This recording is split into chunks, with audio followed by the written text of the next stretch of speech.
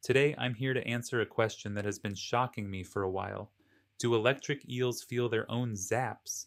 Now, electric eels are basically underwater tasers with gills.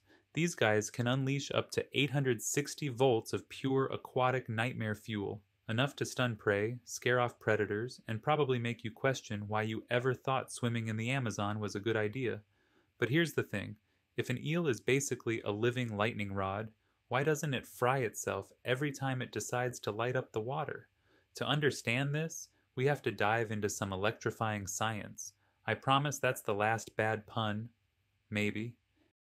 Every animal, including you, produces tiny amounts of electricity. Your muscles, nerves, and even your heart rely on electrical signals to function. But eels, they took this concept and cranked it up to 11. Instead of using electricity just to move their muscles, they evolved electrocytes, special cells whose only job is to generate electricity, and they didn't stop at a few. 80% of an eel's body is made up of these electricity producing cells, stacked together like a biological battery pack. When an eel fires up, the current doesn't travel neatly through a wire like a normal battery. It spreads through the water, zapping anything unlucky enough to be nearby. But if an eel's electric field can shut down the nervous system of a fish, wouldn't it also mess with its own? Well, yes and no. Here's the trick. The eel's body offers way more resistance than the surrounding water. Think of it like this.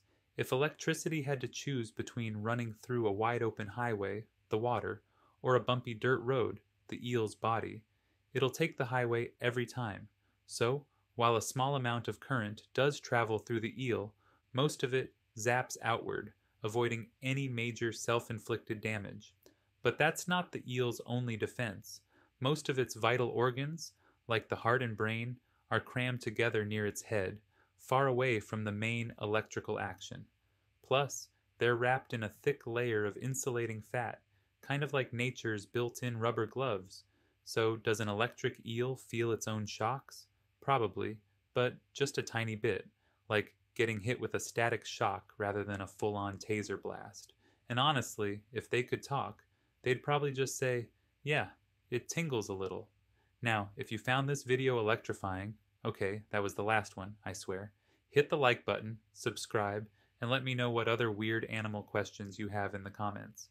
And if you want to support the channel, consider joining our membership, because keeping this content flowing takes more energy than an eel's entire body.